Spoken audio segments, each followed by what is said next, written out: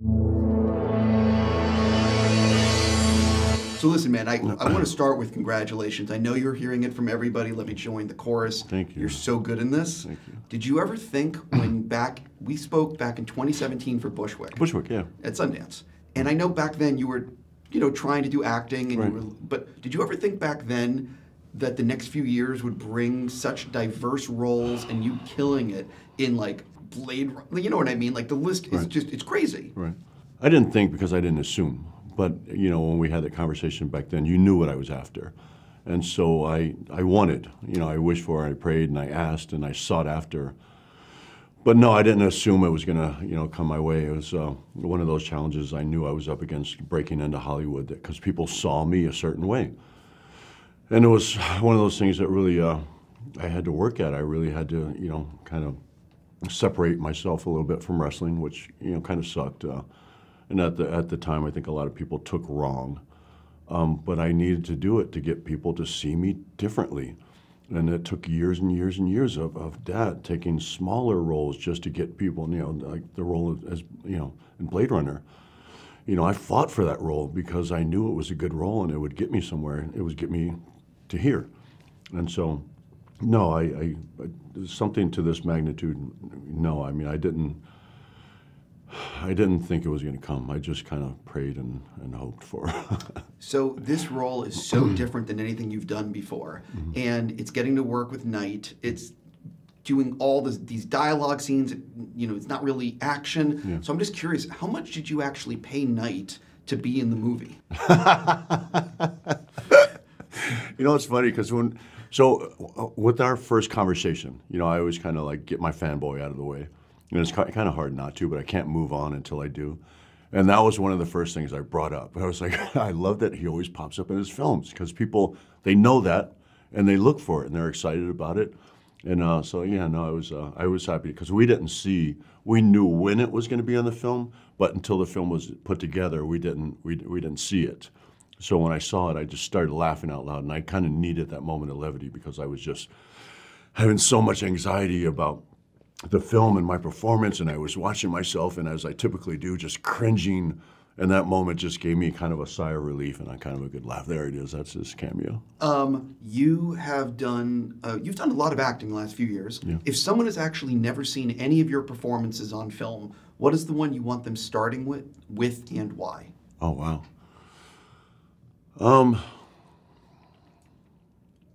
Oh, that's a big question. Because now I feel like I'm going to dismiss any other role. No, because, Yeah. and by the way, I want to caveat by Yeah. saying not this film, because Right. you're fantastic in this, and Thank you. people are going to go, And but of the other roles. And that's the thing, and it probably wouldn't be this film either, because I'd want them to see kind of something that was kind of like right in the middle. Definitely not like a lead role, but something like, I always go back to Hotel Artemis.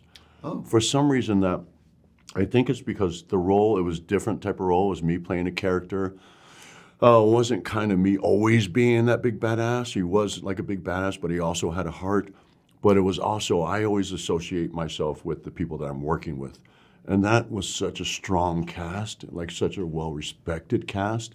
It would probably be Hotel Artemis. Yeah, Drew did a really good job with that. I thought so as well. I was really proud of that movie. So you've worked with a number of directors now. How is Knight different on set than the other directors you've worked with?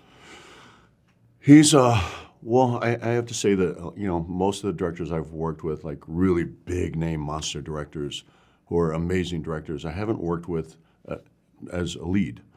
And so I just spent more time with Knight. We had so many more conversations, like in-depth philosophical conversations. And so I think that was it. I think just the time investment that, he had with me was greater than anything I've ever experienced. But also that his direction is never simple. He doesn't give you simple directions. He gives you very complex, very, conversational directions, and it's a lot to process. He gives you the direction, you have the conversation, but then he lets you process it and perform it. And then if he's happy, he's happy, and if he's not, he'll come in and we'll have another conversation. So it's not, it's weird. He's not, he's just not a typical director, not as far as anyone I've ever worked with, but he's not, it's weird. He's precise, but he gives you a lot of information to process, so it's not very specific, detailed. It's just a full-on conversation. I hope that makes sense. No, 100%. Okay. What do you think it is about end-of-the-world movies and television shows that people just love that genre? I don't know, man. I think it's just, I think it's the suspense. I think it's one of those things where, so if it's a typical, like, horror movie, you can always, you have somewhere to run, you have somewhere to hide, and people will say, run, hide. But with End of the World, there's nowhere to go. You're not safe. No matter where you run, no matter where you hide, you're not safe if the world is ending. So I think it's that constant suspense. It's like a suspense of there is nowhere to run. There's nowhere to hide. You're not getting away from this. This is not a character with a knife in his hand chasing you. This is the apocalypse. This is the end of the world. One of the things about this, I read that there were some of the scenes you guys were filming were like 10 pages, 5-minute long scenes, which is, I'm sure for you, it's daunting when you're stepping on set because you're part of this ensemble. Right. So how was it for you in training, if you will, for this role, preparing for this role, versus some of the other things you've done?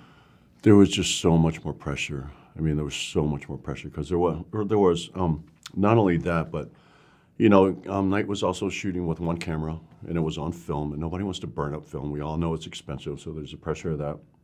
But also, when there's one camera and they're kind of covering everybody, if Jonathan Groff is just killing it, he's killing it, giving it everything in this emotional performance, and then the camera kind of turns your way, and if you blow it, that negates his whole performance. You got to start all over, and you got to do it again.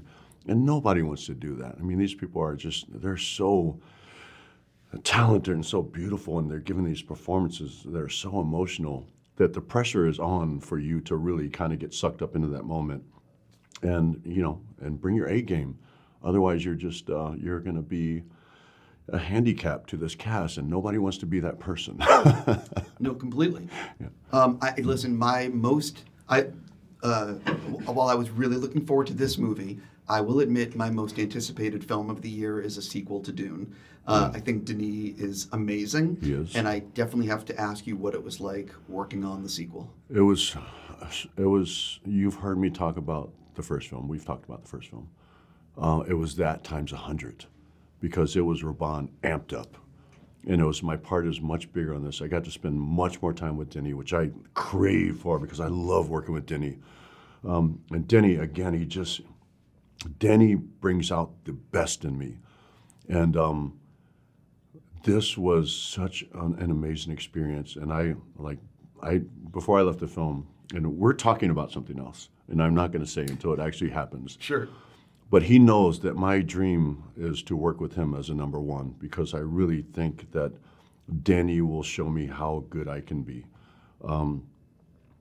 But this is so amped up from the first film. The first film was just an introduction to what this film is. There's just so much going on. It's so much more cutthroat and political and intense.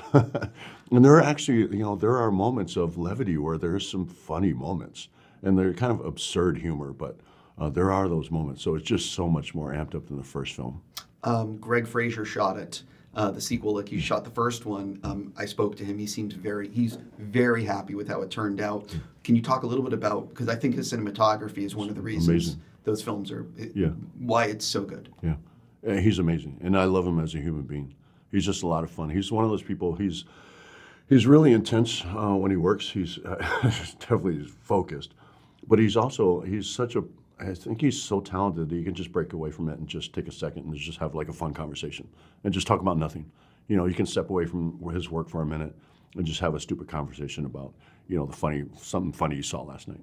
And I love that about him. Yeah. Yeah. Also, he did the Batman. I mean, the list of what he's done is it's phenomenal. Right. And he talks about the way I see that and the way we put that on a pedestal, and he talks about it like, yeah. I mean, yeah, he's very another day at the office. Yeah. So I'm curious though. Obviously now you are doing more projects, more acting. Have you already thought about what you're going to be doing this year? Like, what other films are you possibly getting ready to do? Well, I'm definitely going to do the sequel to My Spy. Because I know that for sure because we start later next month. So I'm off to South Africa to do that, which I've been pushing for a very long time because I love the first film. It was so much fun. So we're going to do a sequel to that. I'm hoping that I have a project in the works with Drew Pearce again. Sure. And we've collaborated on this film called The Cooler. And it's basically about the life, this crazy weekend of this guy who's a bouncer in Miami who's just trying to redeem himself. So it's that, but it's kind of an after hours meets Uncut Gems. So it's quirky and funny and suspenseful and thrilling, but also a lot of heart. I really insist on doing stuff that's got heart at the core of it. Is it definitely going this year? We hope so. We hope so. Drew's, he was busy on Mission Impossible, so he was working with that, and so now he's got a few issues that he's dealing with. So, but hopefully he'll start writing the script soon. On that note, I gotta go. Yeah. Congratulations on this. Yeah. Going to be a big hit.